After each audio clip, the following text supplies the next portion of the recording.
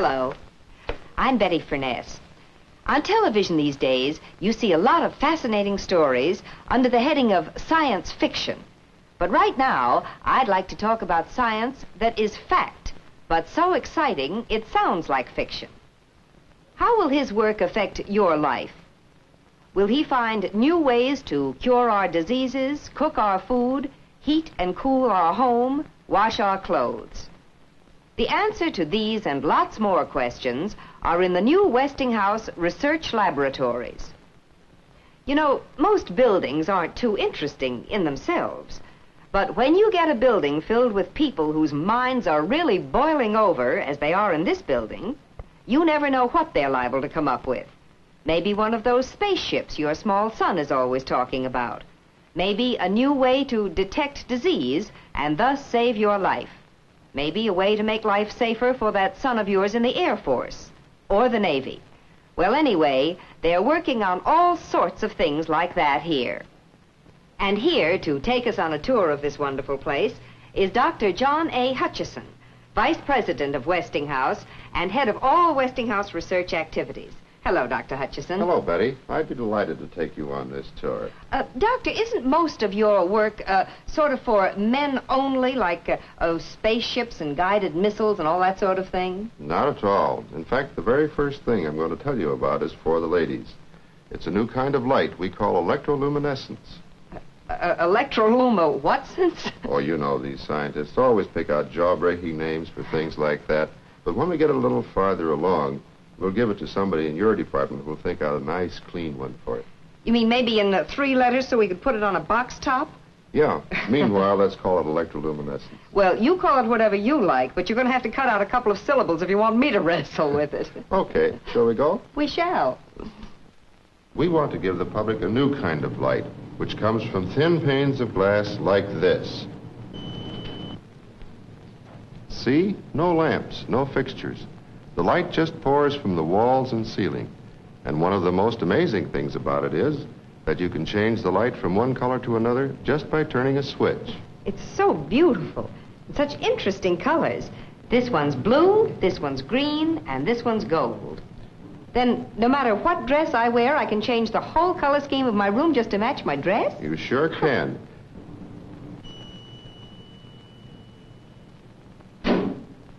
That's really one for the ladies. What's next? One for the men? Betty, I'm no miser. I'll give you another one for the ladies. Now, what do you say this is? In this house of miracles, I wouldn't venture to say. What do you say it is? It's a refrigerator. Oh, no, it can't be. You can fool me on some things, but not on a refrigerator. You see, if that were a refrigerator, I would feel a tingling in my refrigerator door opening arm, and I don't. Maybe your arm is right. It isn't a refrigerator yet, but someday it will be. You see, here's the remarkable thing about this. If you pass an electric current through any other little bar like this, it gets hot. But an electric current passed through this bar makes it cold. Here, for example, is a little pellet of ice frozen merely by running a current through this bar. But let's get away from refrigerators. Have you read about automation? Someone figured out the other day that in the near future, we won't be able to turn out enough goods to meet the needs of our growing population. If the people who work in our plants and factories do the same work they are doing now in the same way they are doing it today. So we really need automation. That's what Babby said. Have you been talking to her? To get automation, you have to have long lines of machines all hooked up together and all operated by automatic controls which can start the production lines or stop them, or speed them up or slow them down. Like this automobile assembly line, for example. Like this food processing line. The trouble with automation up to this time is that if anything went wrong with the control devices, a mile of production lines, or many miles of them, would all be shut down at one time. So research men out here invented a little electric brain that can control all these speeding lines and never break down or wear out and never let one get ahead of the other. Here's what they came up with. Doesn't look like much, does it? But this little thing has a brain and a memory, and when you hook it and its brothers and sisters together, They can make all kinds of difficult decisions and even know what to do in an emergency. It doesn't have much glamour, does it? No, but it can have a powerful influence on the price of your canned food or your automobile. Make mine a convertible with red wheels. You sound just like a Californian. A convertible with red wheels. When you were in California recently, did you have a convertible with red wheels? That's exactly what I had. Well, did you drive it down to Mount Palomar and look at the stars? Well, I looked at some stars, but not at Mount Palomar. I think they call the place Hollywood. Wrong stars, wrong place. You should have driven down to Palomar because it would make it easier for me to tell you about this little gadget. Hollywood's pretty nice. At Mount Palomar, you'd have seen the 200-inch telescope. It's been called one of the greatest works of man. The 200-inch telescope cost $8 million, and it reaches out 2 billion light years into the heavens. Well, lately, a group of scientists out here have gotten stardust in their eyes again. They've been dreaming about what might be done to increase the effectiveness of such telescopes. They are working on this little light amplifier. Another SciPac? Another mechanical brain? No, this is entirely different. It amplifies light. You put dim light in here, and it comes out here a couple of thousand times brighter. As you can see, it's a pretty small device, and it weighs only a few ounces. But we figured that someday it might increase the power of the Mount Palomar telescope by 10, 20, or even 50 times. Then we'll be able to see farther into outer space than ever before. And then who knows what we'll find? Perhaps whole new worlds we've never even dreamed about. Another group out here, working in a different direction, made great contributions in the field of medical X-ray. They found a way to amplify the light that creates the image the doctors see on the screen of their X-ray equipment. This allowed them to see the image many times more clearly and more brightly. You're wondering what this means to you? Well, funny thing about research, one thing leads to another. You remember the story you once told on Studio One about the little boy with the cleft palate? Oh, yes. That's the story of how Westinghouse developed the Cineflorex, which makes movies out of medical X-rays like this one showing a person swallowing.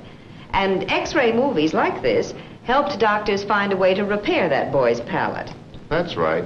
In Cineflorex, the general principle is light amplification. Some deep X-rays used to be so dim that a doctor had to sit in a completely dark room for half an hour, doing nothing, until his eyes were accustomed to look at these dim X-rays.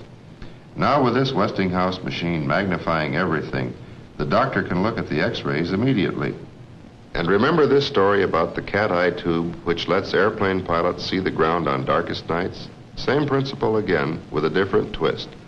I know you fly a lot, so that must get close to home with you. What kind of people are these research men? How do they go about inventing things? Well, let me tell you a little true story about one of our men. Back around 1920, a Westinghouse scientist named Dr. Rentschler was trying to find a better metal for filaments in Westinghouse lamp bulbs. Know what that metal was? Uranium. That metal was used in the experiments that led to the atomic bomb. It helped usher in the greatest single change in the 20th century, atomic energy. That's how research works, Betty. You find out something, and somebody, somewhere, sometime finds a way to use it. Take this man, for instance. Remember you saw a picture of him a few minutes ago? What's he doing? He's working on rare metals at Westinghouse. These metals are so pure they can't be melted in any container without picking up impurities. This man is bombarding this piece of metal with radio waves until it floats suspended in midair.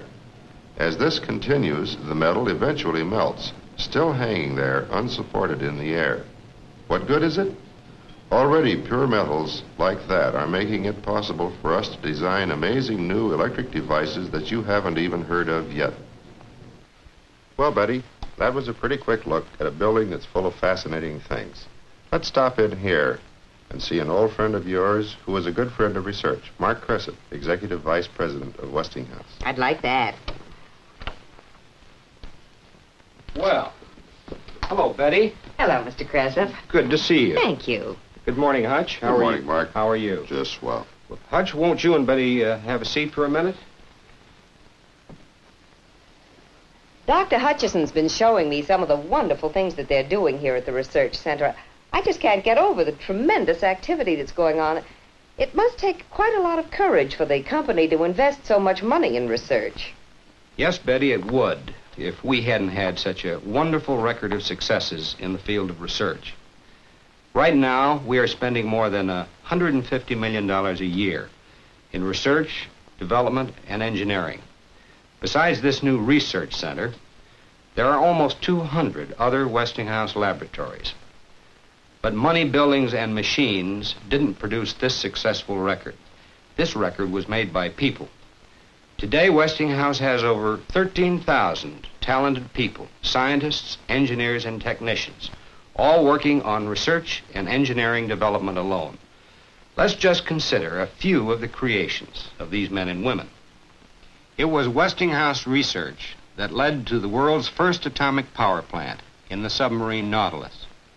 And that same research is helping us to build the country's first atomic power plant to generate electricity. It's about 20 miles from Pittsburgh, almost finished now. Then there's the Air Force radio network that can reach any American plane wherever it may be. Its messages are sent by Westinghouse transmitters. The world's biggest electric motors, the world's purest metals, the power of the world's fastest ocean liner. These are just a few of the things Westinghouse scientists have helped make possible with their research. Right now, for instance, our research people are working on a metal so rare that it costs us about $5,000 a pound. But I'm willing to bet that it's not going to be too many years before that metal will make possible television as thin as a picture on your wall and automobile batteries that will never wear out. Yes, Betty, we're sure the work being done in this laboratory right here and now will have a direct bearing on our life in the future. And I'm the lucky one, because I'll have the pleasant job of breaking the good news about all these bright new things after you and your associates think them up. And how I'll love that. I hope that you will join me in saying thanks to Dr. Hutchison and congratulations to Mr. Cressup. They're going to make sure that you and I enjoy a wonderful new way of living in a future that may be closer than we think.